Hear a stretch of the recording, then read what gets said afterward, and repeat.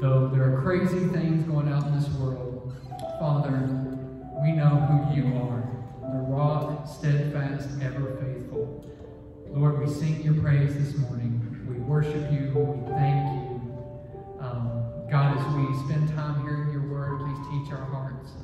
Open our hearts and our ears and our minds to be taught by you this morning. Father, again, we praise you and love you. In Jesus' name, amen. Amen. Before you're seated, and welcome one another with a holy hand wave. Holy hand wave. All right. Good to see everybody here this morning. Get your Bibles, if you will. We'll continue looking at Acts chapter 19. So turn there. While you're turning there, do you like the Christmas decorations?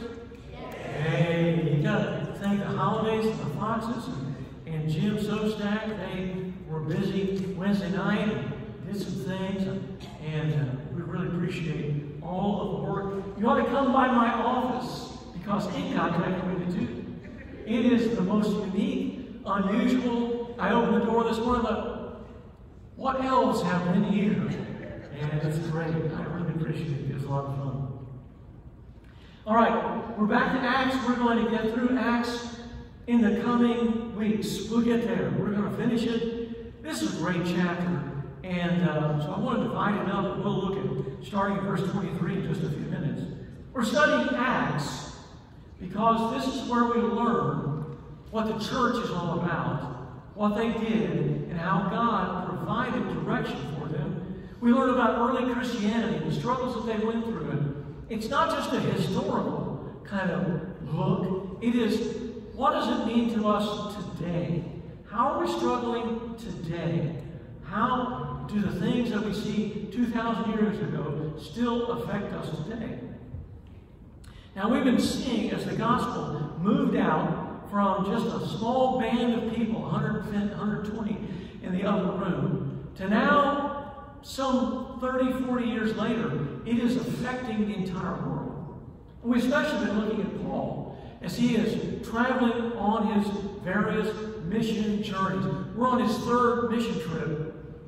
And while he gets further and further away from Jerusalem, there's something that we've discovered along the way that has been a difficulty, but not something that he backs away from. And that's the issue of idols. Didn't have that trouble in Jerusalem, Judea. Didn't have that trouble in the synagogues as he went around.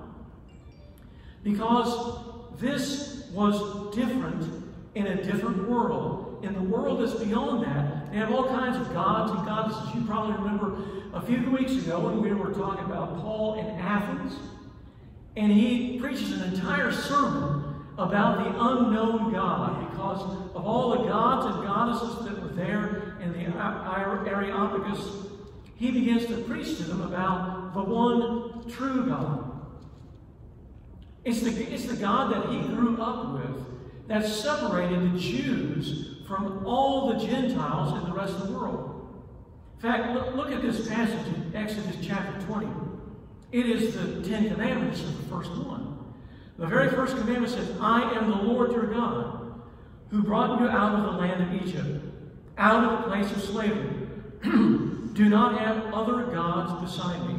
Do not make an idol for yourself, whether in the shape of anything in the heavens above, or on the earth below, or in the waters under the earth. Do not bow and worship to them, and do not serve them. This is the first of the Ten Commandments, and it is the most important one. It lays a foundation for everything else, where he tells the Jews, I am the only true God. Worship only me. And for the Jews, it is probably the greatest distinction that made them different from everyone else in the world. Because as they went out, remember, even in that time, and long before that time, there were many gods and goddesses of all kinds, shapes, sizes, over nature and over crops and over fertility. You name it, it was anything you needed, there was a god or a goddess. But God said to the Jews, I am the one true God. Worship only me. But as we go along in the Bible, do we find that the Jews were worshiping other gods? It's something I think that we're going to find out this morning. And then, looking at this passage we're going to look at, talking about this one idol, is it possible that in 2020, that we, even Christians, but especially in the world, is it possible that we could also be guilty of worshiping idols? It's a strange thing, but I think a real thing that we need to look at this morning. Well, let's look at the map. I've been using the map to kind of give you an idea, and it's hard to read that up there, but that circle right in about the middle of the map is a place called Ephesus. And Ephesus is a very important city, a large city. You see, it's a port city.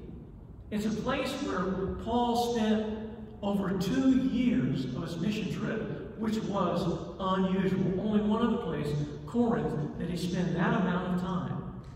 And while he was there, if you recall, a couple of weeks ago, we looked at it, and there was a revival that broke out, basically, in the people, the Gentiles of Ephesus, where the people, the magicians, and those that were relying upon all kinds of gods and goddesses, and magic and superstition, they took their books, went into the millions of dollars, they burned them on a big pile, and people became followers after the one true God. That became a major issue in Ephesus. So let's start off looking at verse 19, or verse 23 of chapter 19. Now what we're going to do this morning, we're going to kind of go through, it's a rather lengthy passage, but we're going to look through the passage, explain it a little bit, give you a little insight into what's going on. Then we're going to go back and look at how that applies to you and me, and what we can find learning from this passage 2,000 years ago, how it applies to us today. So let's start verse 23. I'm reading from NIV, and it reads very well. So that's what I'm going to use this morning. About that time, there arose a great disturbance about the way. Now you notice that way is capitalized. They didn't use about Christianity because that really hadn't come into full fruition at that point. This is probably taken where Jesus said, I am the what? I am the way, the truth, and life. And so the followers of Jesus were the followers of the way. So a disturbance about those followers of Jesus. A silversmith named Demetrius, who made silver shrines of Artemis, also known as Diana in Greek, brought in a lot of business for the craftsmen there.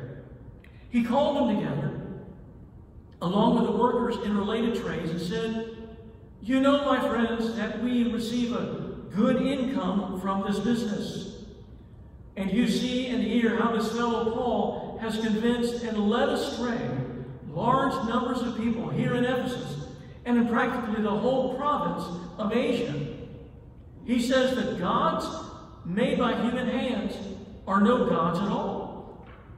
There is danger, not only that our trade will lose its good name, but also that the temple of the great goddess Artemis will be discredited, and the goddess herself, who is worshipped throughout the province of Asia and the world, will be robbed of her divine majesty.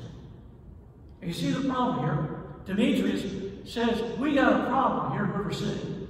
It's not a good place because Paul is messing with the goddess Artemis. Now, understand something. This was a very unusual setting. Artemis was a goddess that was especially revered in the city of Ephesus. In fact, they built a temple to her 4 times the size of the Parthenon in Athens. It was so large, so ornate. Even some of the scriptures said instead of using mortar, they used gold. I mean, it was incredibly. In fact, it was the one of the 7 wonders of the It was that well known all around the world. And Artemis was the goddess. That's kind of an odd thing. Now, Diana, if you look at the goddess Diana in Greek goddess legend, mythology, she's kind of a graceful goddess of the hunt, and you'll see her out there with animals and so forth. And this is not the same, although it's the same goddess. They really did some strange things to her. They made her rather gross. They made her the god of fertility. She was, I looked at some statues, some ancient statues online, and they're filled with breasts. The entire body. It was kind of like, what kind of woman was this anyway? And because they were saying that she was the goddess of being very fertile. In your family, in your business, in your farming, whatever it might be. And if you want a good life, you worship Artemis. And there were at least 30 cities in the region that were heavily invested in the cult of Artemis. And so once a year, for about a month, calendar month of the year, they celebrated her birthday. Apparently, and we'll see a little bit later, some think that there was a meteor that came out of the sky sometime in the past that kind of looked a little like, or at least they made it look like her. And so whenever they said, well, this is when she came to earth, they celebrated her birth for an entire month.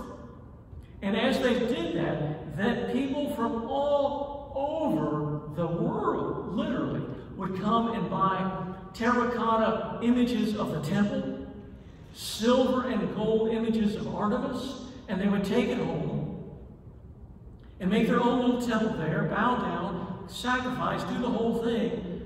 But those who made those little images made a good living.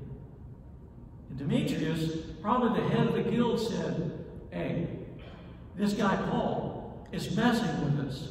He is saying that gods that are made by hand are not gods at all. That's going to have a problem. And look at all these guys that used to be part of our cult, and they're no longer with us. He was very upset because not only was he discrediting their gods, he was taking money out of their wallets. That was probably a lot more hurtful. Well, let's go on. In verse 28, when the people that Demetrius was talking to, when they heard this, they were furious and began shouting, "Great is Artemis of the Ephesians!" And soon, the whole city was in an uproar. The people seized Gaius and Aristarchus, Paul's traveling companions from Macedonia, and all of them rushed into the theater together. Paul wanted to appear before the crowd, but the disciples would not let him. Even some of the officials of the province, friends of Paul, sent him a message begging him not to venture into the theater. All right, let's see what's going on here. As he's talking and he gets the crowd worked up, they get really, really amped up. And they start shouting, "Great is Artemis of the Ephesians," and they're ready for blood. And they filled this large temple, this amphitheater, that would seat 20 to 24,000 people. And as they came there, they were ready to do about anything to anyone who was opposing them. Can you imagine if Paul walked into that amphitheater and said, "Let me explain this"? That would be an end of Paul. And so Paul wisely listens to the people in charge, the disciples, and some people called Asiarchs, who were some of the Roman provincial leaders that Paul had probably talked to and converted over. And they said, "Do not go there." Paul very wisely does not go there. Verse 32. Let's keep going. The assembly was in confusion. Some were shouting one thing, some another. Most of the people did not even know why they were there. The Jews in the crowd pushed Alexander to the front, and they shouted instructions to him. He motioned for silence in order to make a defense before the people.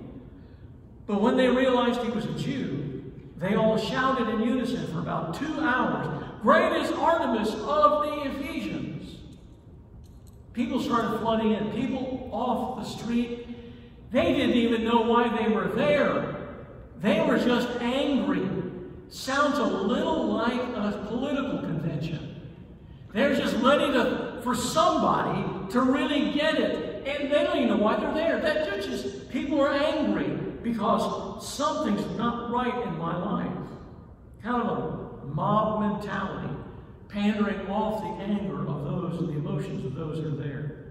And the Jews said, "Oh, we want to be innocent of this. This is Paul, not us." And so they get a guy by the name of Alexander. Can you imagine 20,000 people there? And they say, "Alexander, you've got a good voice. Get up there." And he says, "What? Do you want me to do what?" And they start saying, "This is what we want you to do. Tell them it wasn't us. It's Paul." The hypocrisy is this. When the Ephesians saw that he was a Jew up there, they knew that they believed in just one God, not in many gods. And so they shouted him off the stage, "Get him out of here," and he left. Kind of a first century Twitter storm. They just did everything they could to get him off and get him away, and he got down very quickly. In comes kind of an unusual hero that saves the day in an unusual way. Verse 35. The city clerk quieted the crowd and said, "Fellow Ephesians, doesn't all the world know that the city of Ephesus is the guardian of the temple of the great Artemis and of her image, which fell from heaven?" That's where that place where they thought it might have been a meteor. "Therefore, since these facts are undeniable, you ought to calm down and not do anything rash." Just for a pause there, remember that Rome let you be okay as long as you did not cause any problems. And the city was in an uproar. He said, "We're going to get in trouble, guys, if you're not careful. You brought these men here, though they have neither robbed temples nor blasphemed our goddesses. If then Demetrius and his fellow craftsmen have a grievance against anybody, the courts are open, and there are proconsuls.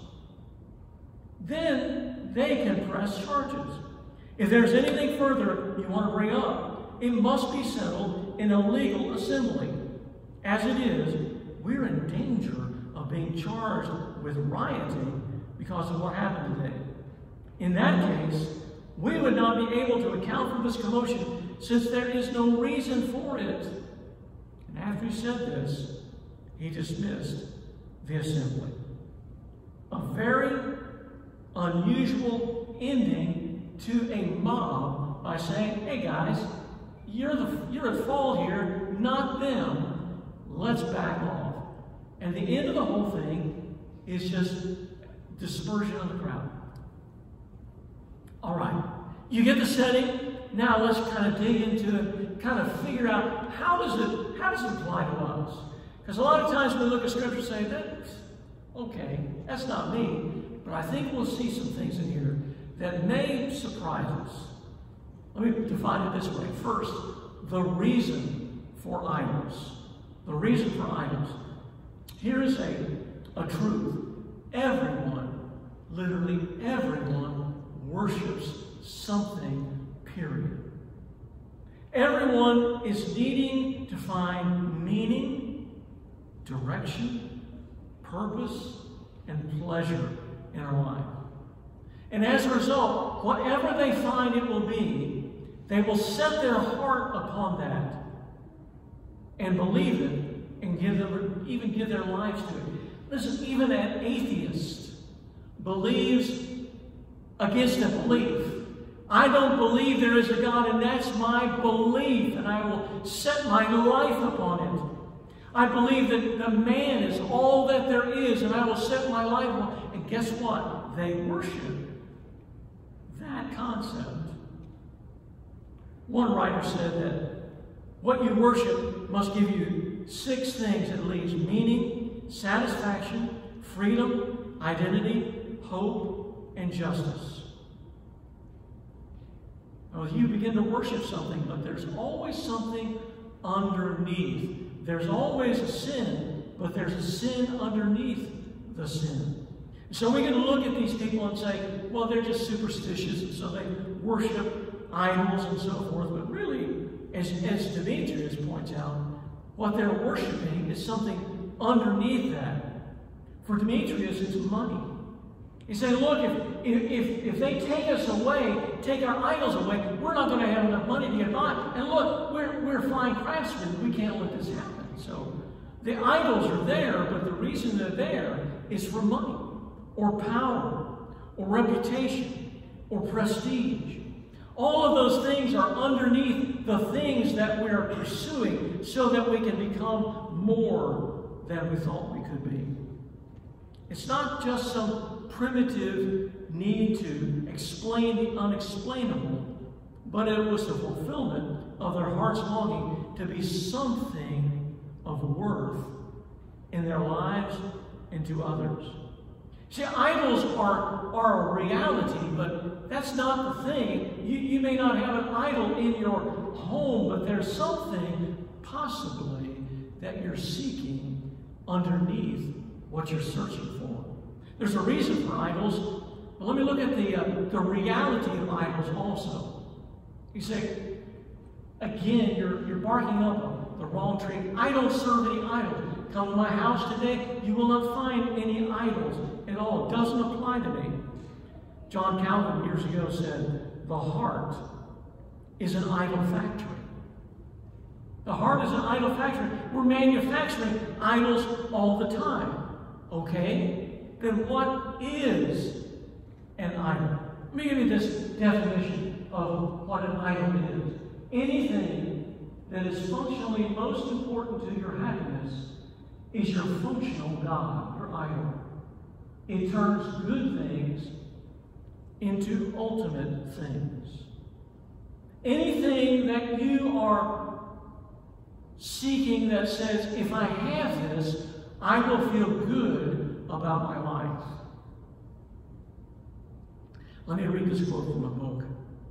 Our contemporary society is not fundamentally different from these ancient ones. Each culture is dominated by its own set of idols. Each has its priesthoods, its totems, and rituals.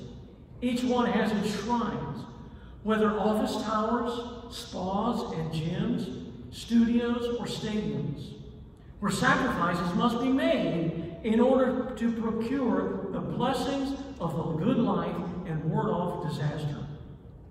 What are the gods of beauty, power, money, and achievement, but these same things that have assumed mythic proportions in our individual lives and in our society? Now get this. We may not physically kneel before the statue of Aphrodite, but many young women today are driven into depression and eating disorders by an obsessive concern over their body image. We may not burn incense to Artemis, but when money and career are raised to cosmic proportions, we perform a kind of child sacrifice, neglecting family and community to achieve a higher place in business and gain more wealth and prestige. Do you get that? There are things in our lives that we are willing to sacrifice our lives for. If it's knowledge, you may sacrifice your time, energy, and money. You know people who are seeking after all kinds of educational goals and end up with $200,000, $300,000 in debt and a life that doesn't show much more than a diploma. Or power. If you're after power, and that's significant, you will sacrifice your integrity.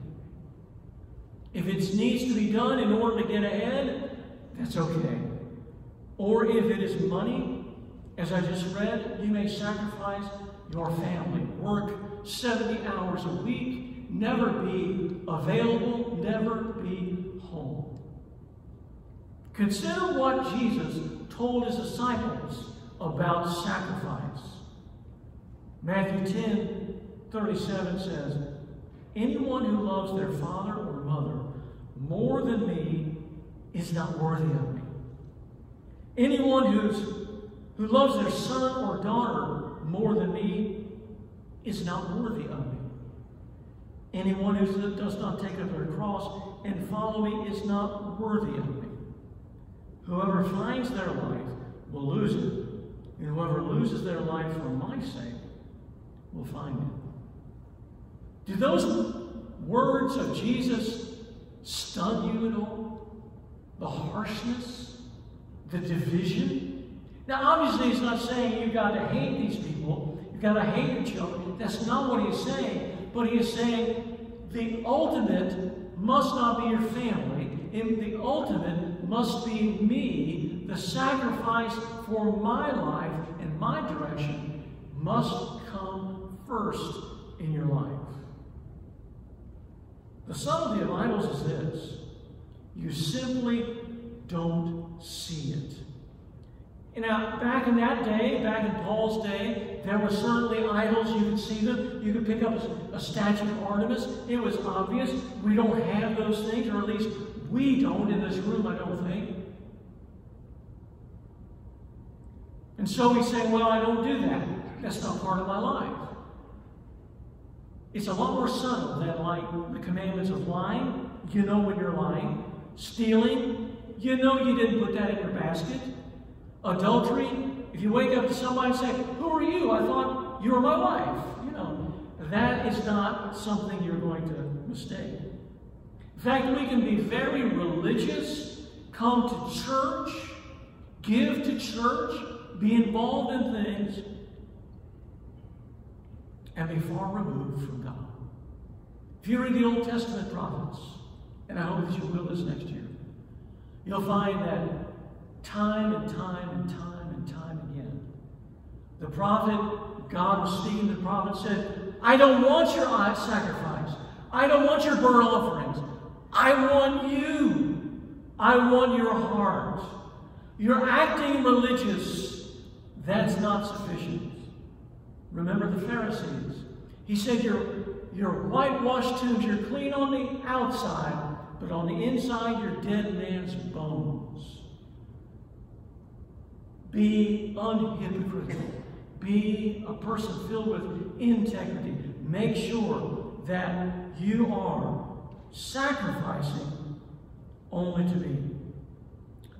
Well, if we've got those in our lives, I got to tell you, there are things in our lives that make it difficult for us to go through life and feel I got to have this thing. If I don't have this thing, I don't have anything. We need to be rescued from idols. So let's look at how are we rescued from idols. Being the very first of the Ten Commandments, I think it's there because idols are the most powerful thing that we have to be aware of that can affect and redirect our lives. It can empty us out. It can leave you with nothing. If you have an idol, if you have something in your life that you say, I've got to have this or I can't go on. Let me tell you, if you give your life to this and achieve your goal, when you achieve that goal, that idol will leave you empty. And if you fail, that idol cannot forgive you. It's interesting, as this story ends, it's an interesting way that it ends because unlike every other story where there was a conflict, Paul remains silent. It's the only time that happens. But this man comes out, this official of the town comes out, and he says, guys, let's just make a political judgment here. I think many commentators say it was a subtle way of saying the emptiness of an idol-sacrificed life ends in compromise and emptiness. In fact, 2,000 years later, there's nothing left of Artemis and the seventh wonder of the world. The Old Testament, it's interesting how it describes the follower of God, the Jew, with idol worship, he says it's spiritual adultery. It's a serious problem, because adultery in the Old Testament was a serious problem. It's what you're doing. You're giving yourself to something else, someone else. It is putting your life into the arms of another. In the Old Testament, God puts it this way to Israel. He says, I will divorce you. But then he says, and I will bring you back. Remember the story of Hosea and Gomer? And he divorces, she leaves him, and then buys her back and brings her back. You see, the price of adultery in the Old Testament was death. They would take the woman primarily, out in front of the people. Remember Jesus and the woman caught in adultery? The same deal. They would bring them out into a judging area, and they would begin to stone that person because adultery was that significantly wrong. There was another crowd. But there was another crowd. And they wanted payback. They wanted payback from the one who said, I am the Son of God. And I want you to understand that God said, I will divorce you, but I will bring you back. How can he do that? Because on that day, at Calvary, there were the shouting for the death of the Son, who is the true husband, the true spouse in our lives. There was a death because of spiritual adultery. Jesus himself goes to the cross and gives his very life for us so that we could be released from the deceit of the idols. If you want to be released from the power of idols, if you want to live a life not pulled down by the things of this world, it says, if I don't have this, I am nothing. If I don't have this, I'm not just sad, I'm destroyed. If you want that, you have to begin on a daily basis to see the love of God in Jesus Christ, hung on the cross, laid in a tomb, dead because of your sin and because of his love for you. Let me read another passage.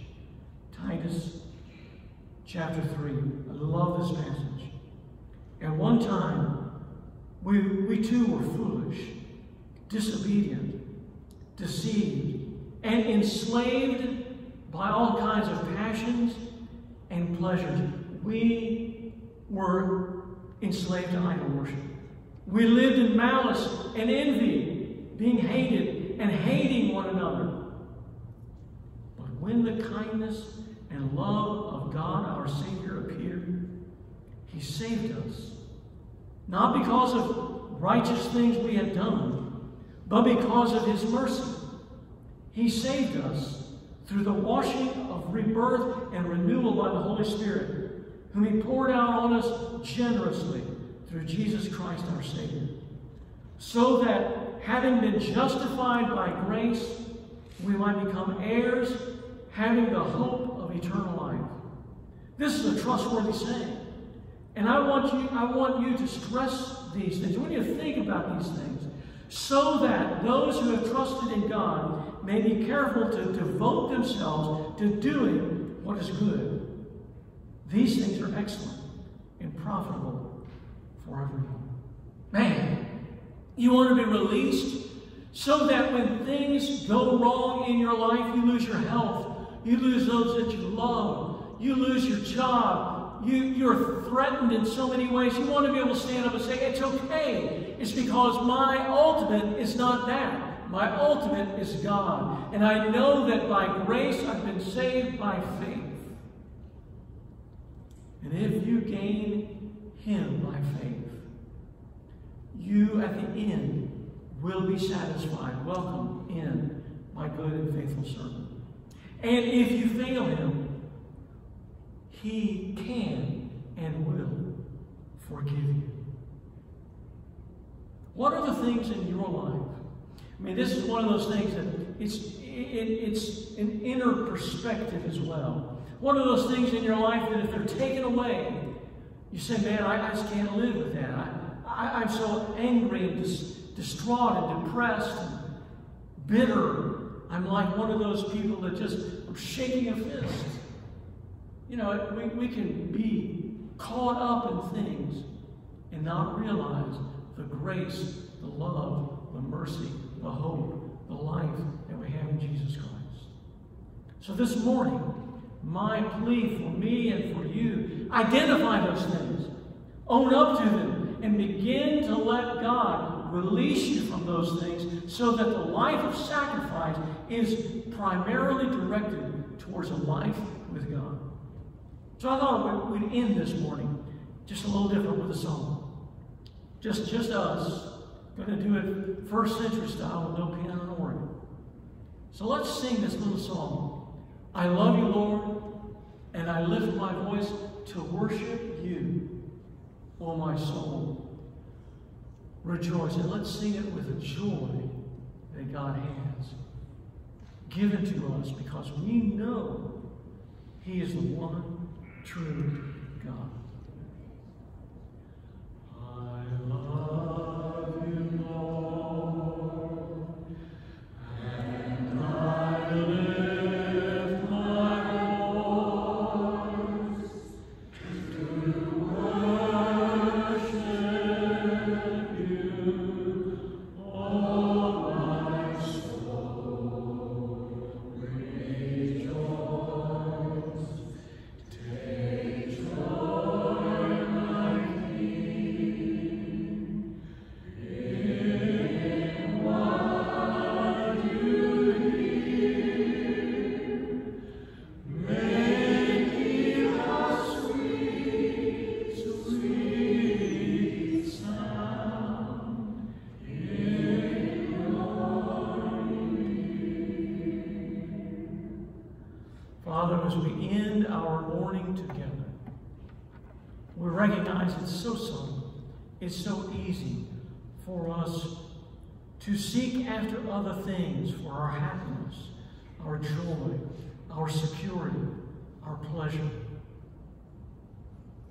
You lovingly pull those props out of our lives from time to time.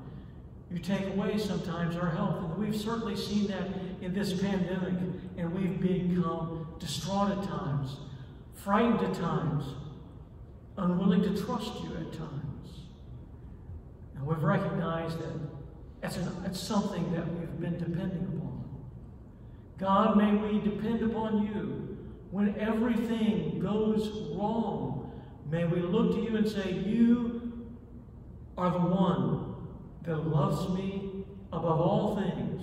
You're the one that will give me life and joy and peace and security. You're the one that welcomes me into your home, not because of us, but because of your grace and sacrifice. And may we be willing this week to sacrifice for the ultimate, which is you. In Jesus' name we pray. Amen. Amen. Amen. Thank you, be dismissed. Great to see you all this morning.